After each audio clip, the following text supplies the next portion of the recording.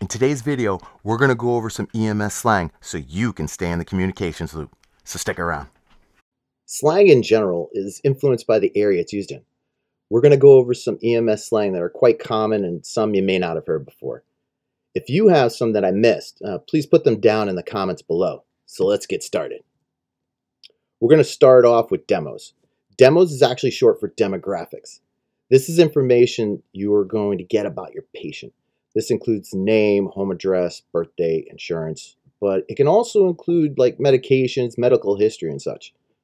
Depending on who you get this from, you'll get more or less information, like if it's from the patient's family, or other first responders on the scene.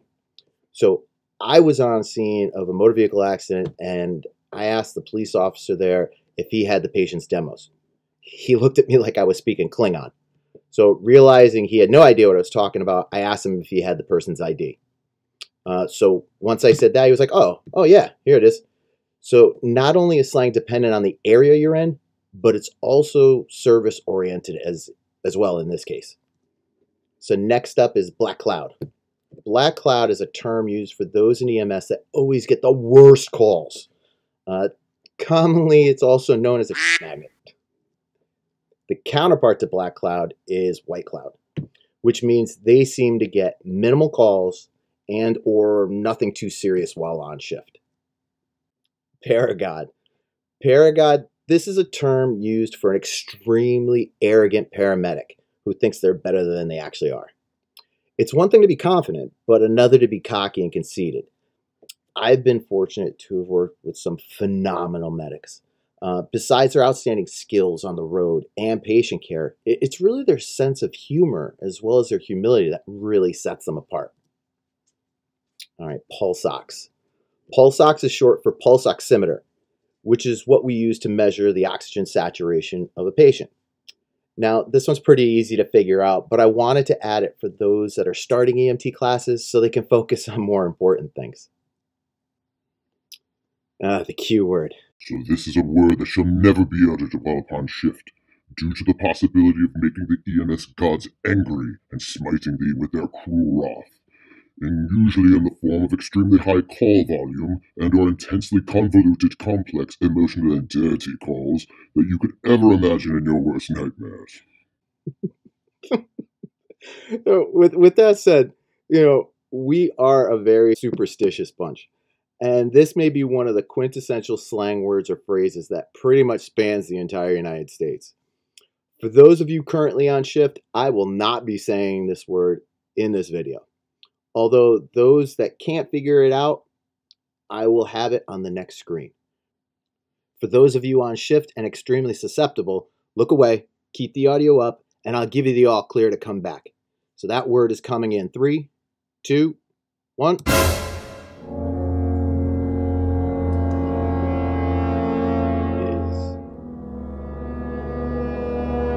That's enough of that. All right, come on back. We're good to go. Now we have salty. Salty is a word used to describe someone that shows behavioral traits of disgust and resentment towards their job and others due to burnout. These people frequently want others to feel the same way.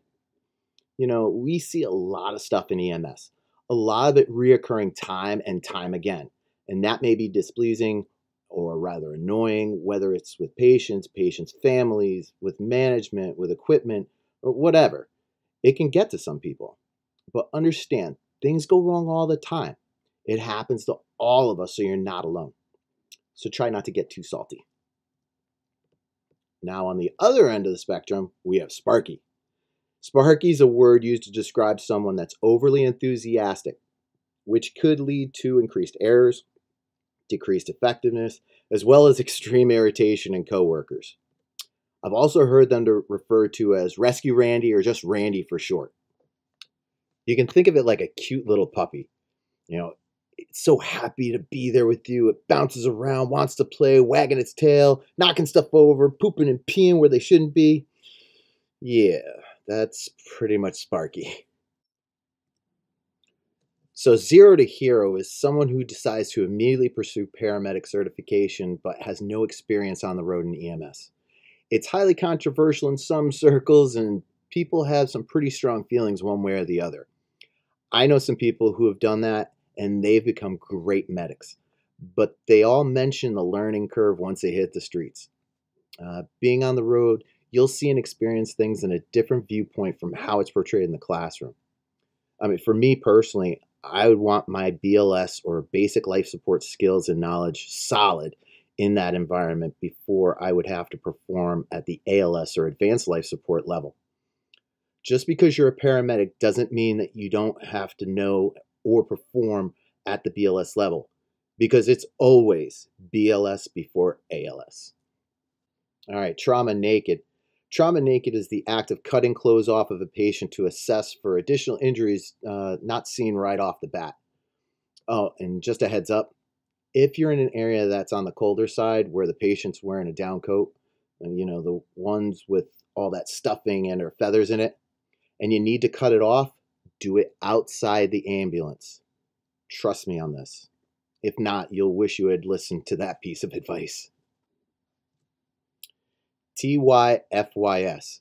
We use this in texts and all kinds of social media. It's the abbreviated form of thank you for your service. Because the majority of us have developed a sarcastic sense of humor, it's usually used between other first responders in a sarcastic manner, pretty much just to bust each other's stones. TMFMS. Just like the previous one, but this one's an abbreviated form of thank me for my service. It's always used between first responders in a sarcastic manner. When not used in a humorous, sarcastic manner, that person is merely an asshat, and no one really respects that person anyway. So that's a little bit of EMS slang for you. If you have any ones that you use on the job, put them down below in the comments, and who knows, I may have to make another one of these videos. Please hit the like button, subscribe to the channel, because we have so much more information coming out for you soon. So I just want to say thank you and look forward to seeing you at the next video.